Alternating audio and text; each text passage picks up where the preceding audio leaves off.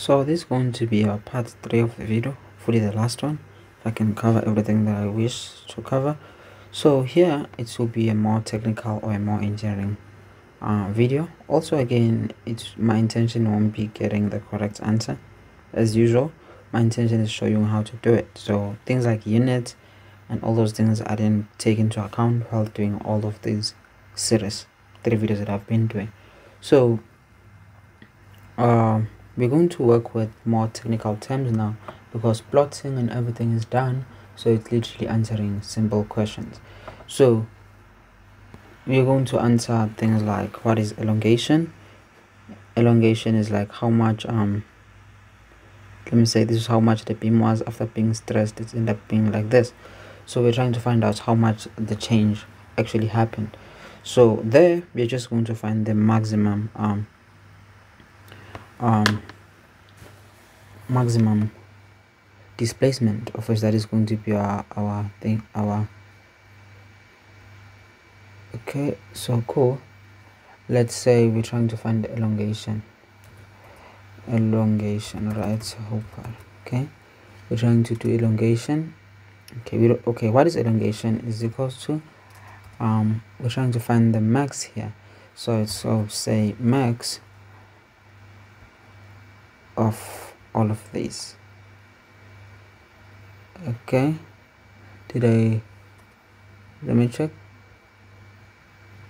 I don't know if I did something wrong, but okay, I'm trying to find the max from here to here. Actually, we can see the maxes here, but I'm trying to make use of Excel so that it's easy. If you change some data, it can easily update. So that's our elongation. What else can we find? We can find things like tensile strength. Yeah, let's find something like tensile strength. Okay, put my pen down. Okay, let's find things like our tensile strength. Okay, I obviously ruined some spelling there. Not yet. What doesn't? Oh yes, I obviously ruined it, but I won't fix it. Okay, tensile strength is going to be a maximum stress. So same thing is going to equals to max on here. Okay, that is going to be our max. If you can see where it is 0.5, this one is the biggest number you can get on the stress. Okay, what else we can find? We also know that we should find things like your Young modulus. So you know your Young modulus is you see when this graph is starting here, it's kind of linear, so it's a slope. Let me say this is a line, and this is a slope. So before the material starts to deform badly somehow or misbehave, there is some part where it's proper behaving elastic. We call it elastic region in engineering. So we're trying to find a slope for this line.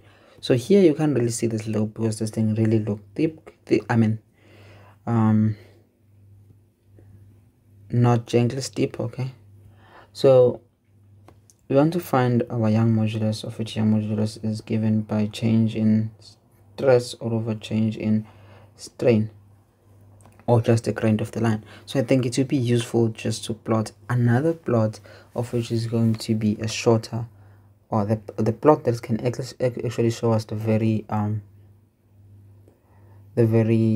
straight part of the region. Let's insert a chart, scatters, and I like scatters. Okay, why there is data here? I didn't put any data. Let me delete that. Maybe I clicked some data by mistake. Okay, I said insert. I'm trying to get a scatter with curve with no data. I like that.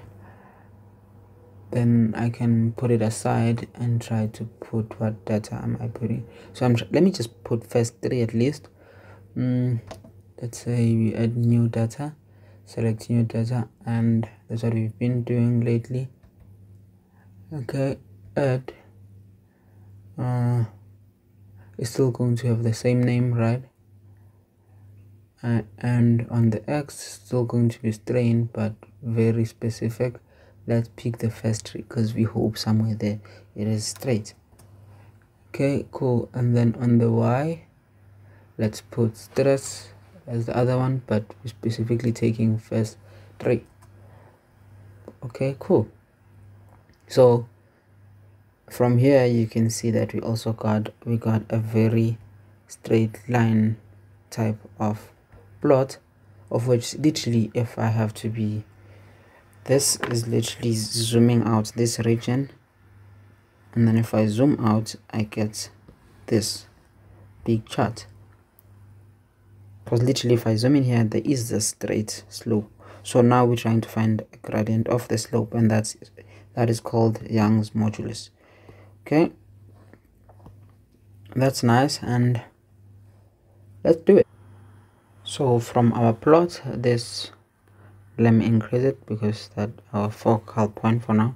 So we're going to click our data point, and then until it shows that, I just double tap, and then obviously it's linear. Okay, and then I go down and I'm saying show the equation, display the equation on chart. Okay, now we just got 219. Okay, that is going to be our Young modulus. This is the more technical and easy way of doing it. Okay, let me put that on a side. How would you've done it? Maybe the way that I normally did it in the past, we call it Young modulus, right? So Young modulus is literally gradient, right? So I can say change in y. Our y is, so let me say this one minus that one. Okay, brackets are very recommended in this type of things, so that the computer won't be confused which one are you dividing or subtracting or what's not. Okay, so it's supposed to be a bracket. Okay, and then that was our change in y. Then we do our change in x. It's going to be this one minus that one. Okay, I don't know what I did. Let's see why our answer is not the same as that one. Okay, let's investigate. Okay, it's more than obvious. I use multiply here instead of divide.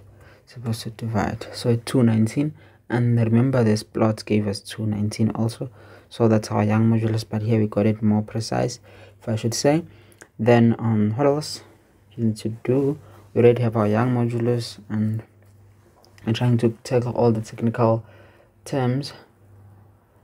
The part that I've been avoiding is the last part of finding the area, of which, the area is what is it? It's just toughness. Yeah, toughness. So I'm supposed to, let me just move this plot. I don't need it. Now I'm interested in this one. I didn't remove it, by the way. I just pushed it lower, just in case someone is like, do we have to remove it?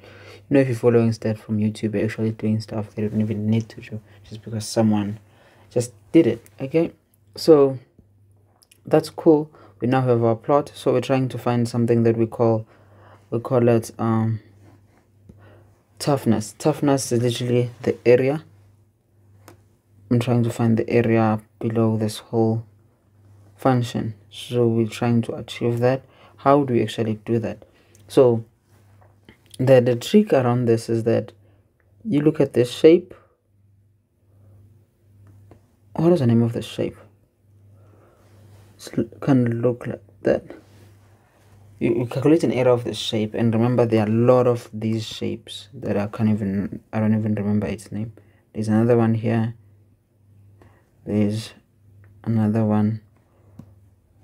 There's another one here.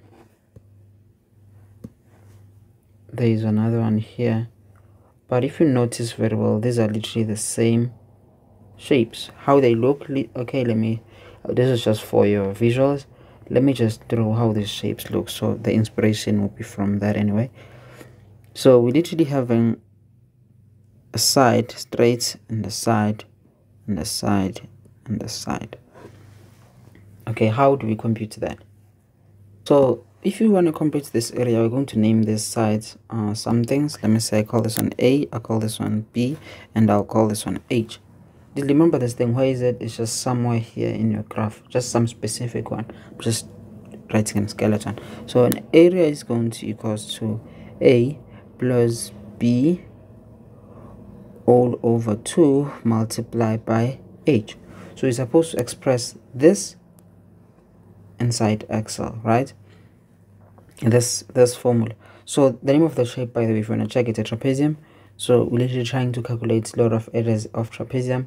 Honestly, you know that if you were doing if you're supposed to integrate, right, this is literally an easier version of integration, because you don't know the rule for this curve.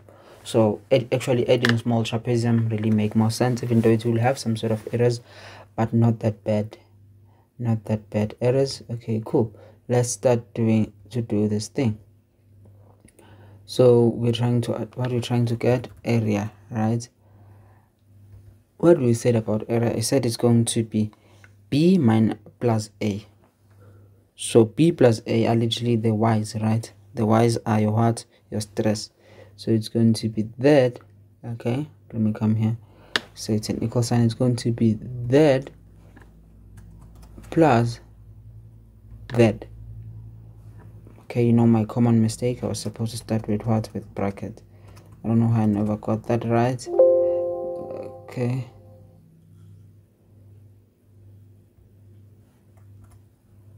it's going to be this plus sum of the y's. Okay, cool. This was A plus B. Then what are we trying to divide or multiply? Not divide, multiply by H. H, if you look carefully here, H is literally the difference in the x's. So I'm going to do almost the same thing. Have bracket, go back inside those brackets. Okay, then I'll have one. I'll say change in x is going to be this one minus that one. Okay. Okay. What did it do? Oh, put multiply for me. Okay, cool. I'm supposed to multiply by H. Okay, that's nice.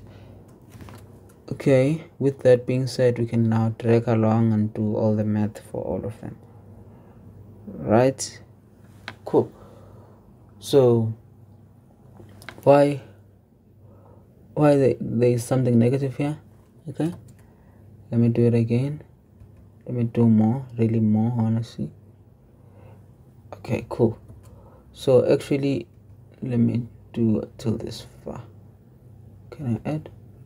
That's the negative one. Okay, cool. We're on the positive one. Why we get the negative one is because this thing is trying to overlap.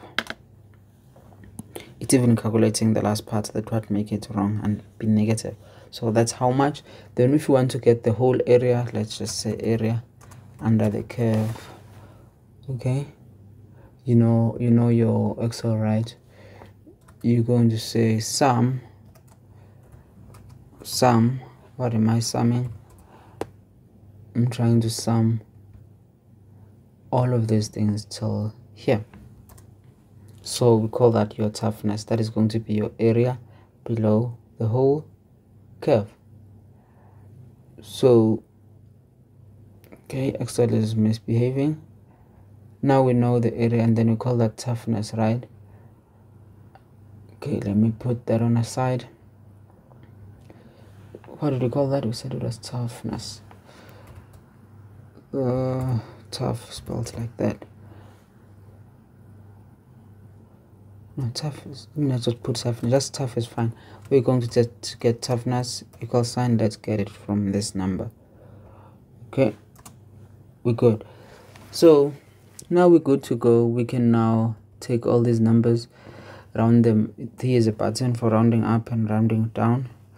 Okay, depending on the number of decimal place that you want to achieve. I think now it's kind of look good, not too busy. Okay, that was it. So thank you for following on the whole series. If there's something that you didn't understand, you can comment and then I'll do a video on how to do that, but I think this is enough. Thank you.